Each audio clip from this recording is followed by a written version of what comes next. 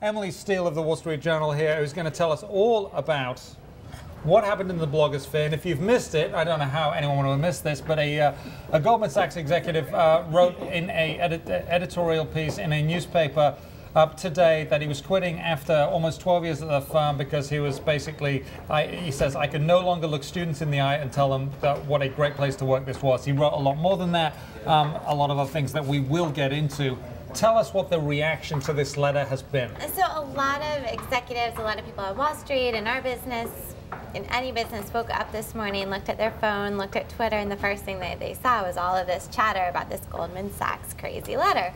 And this has been among the top trending topics on Twitter today. The different words that were trending were am quitting Goldman Sachs, Greg Smith, Goldman Sachs, and a lot of this just chatter has taken off.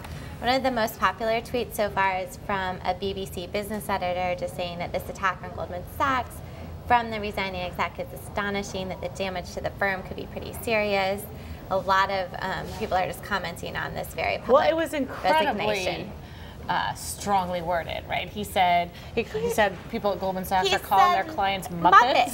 Yes. Muppets. That was a lot of people are saying that the Muppets paid a lot for this paid placement in the New York Times. Is Muppets trending? Muppets isn't trending yet, but it might be after this. It might be after. I mean, the other things he says, I give Goldman Sachs culture quotient of exactly 0%. The firm changed the way I thought about leadership. Today, if you make enough money for the firm, you will be promoted into a position of influence. And he goes through a lot of other stuff. And that's what people on social media did. They went through the editorial and they pulled out kind of those very choicey, very fiery quotes. Go ahead. No, go ahead.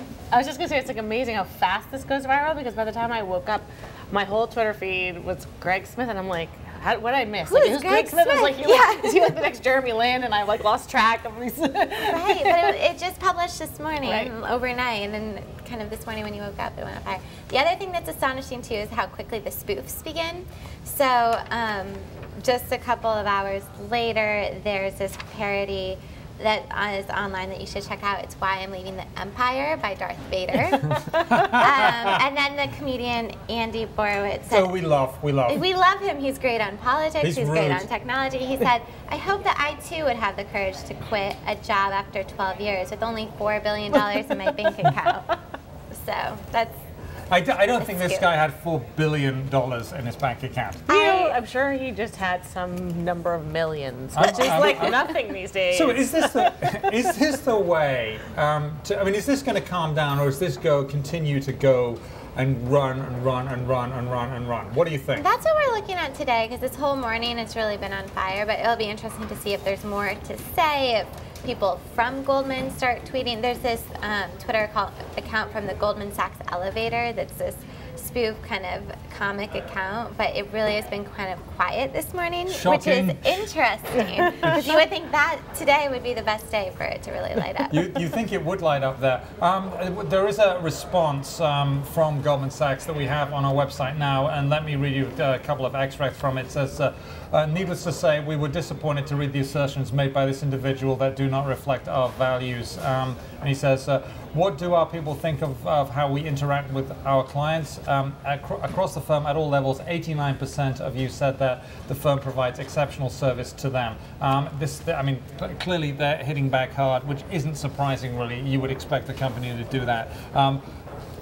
I'm thinking this is not really the way you want to write a resignation letter, is it? Is this? I mean, is this how you? If you ever leave the Wall Street Journal, are you going to be writing a letter? I'm going out in flames. Are you going to write a letter to a competing newspaper and say that's how you quit? I mean, is that the way to go? And then Twitter sphere, is that really? I think it depends on how much you have in your bank account, right? Because well, it also depends too if you even want to write a letter at all. I mean, Carol Bartz wrote her letter sent from her iPad.